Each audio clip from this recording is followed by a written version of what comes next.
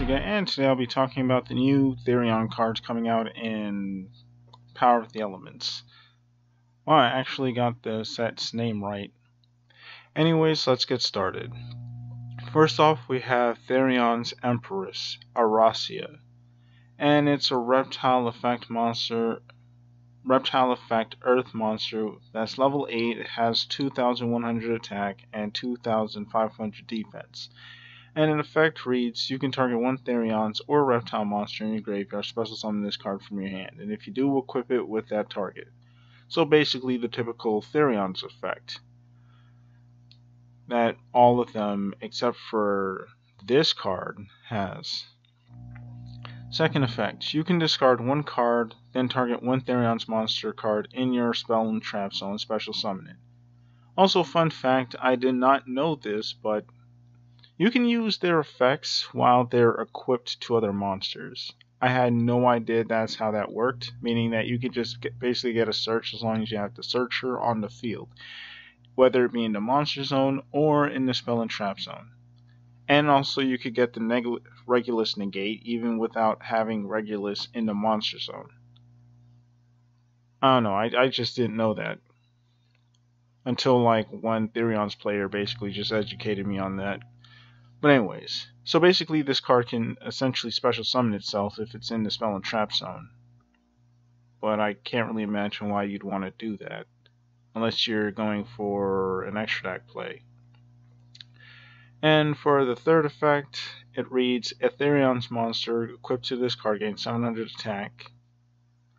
Basically the effect that all of the Therions kind of have, except for, again, the new Regulus. Next, we have Therion's Irregular, and it's a machine effect dark monster that's level 10 and has 1600 attack and 2800 defense. And its first effect reads, you can target up to 3 Therion monsters in your graveyard, special summon this card from your hand, and if you do, equip it with those targets. So basically this card just gets 2100 attack right off the bat. But that isn't all that impressive since, you know, you have 1600 attack, and if you equip 2, you basically have 14. I guess it would be 3000 base attack. Not 3000. Basically, it would just become 30. Yeah, 37. So it's not all that impressive, especially since you can kind of get, like, you can get close to those big numbers with Regulus. I mean, that's neither here or there. It basically just allows you to use a bunch of Therion effects, since, like I mentioned, you can use their effects even while they're in their spell and trap zone. And the third effect reads, whoops, I skipped the second effect. The second effect reads, you can discard one Perpetual Engine Argo system, destroy all cards your opponent controls. That seems ridiculously powerful. Especially if you have this card in your spell and trap zone. It's just a one-sided Dark Rose. I'm not sure how to feel about that. And for its third effect, I mean, you could argue you have to discard this card, but you could easily get this card into your hand. Like, really easily. And the third effect reads, while this card is equipped to a monster, you can special summon it, then equip this card to the monster it was equipped to.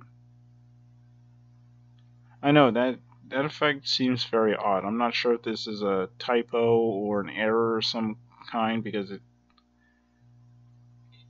just seems like you just special summon this card from the spell and trap zone and then just equip it back to the monster it was previously equipped to. I don't see what purpose that serves, but it's just there, I guess. Anyways, if there's ever correction, I hope you guys actually let me know. And it's been me, your boy Bluegets again. Tell me what you guys think about these Therion cards. And yeah, it turns out you special summon this card from the monster it was equipped to, and then you equip the monster it was equipped to Irregular. So I'm not sure if there was an error or that I'm just really bad at reading. Then again, I am a Yu-Gi-Oh player after all, so the possibility of being really terrible when it comes to reading is very possible. Anyways, yeah, I'm out for real this time.